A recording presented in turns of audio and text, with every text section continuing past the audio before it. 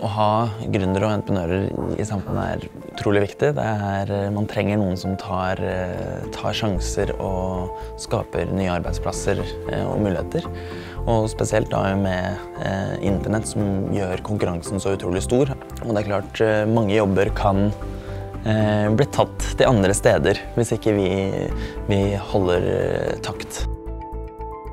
Jeg jo da daglig leder og medgründer av Skillheart. Og vi hjelper bedrifter som typisk har veldig mange søkere på sine stillinger med å gjøre rekrutteringen deres raskere og mer treffsikker. Så da kan bedriften vurdere kandidater på 2 timer, det som før ble tatt 2 uker.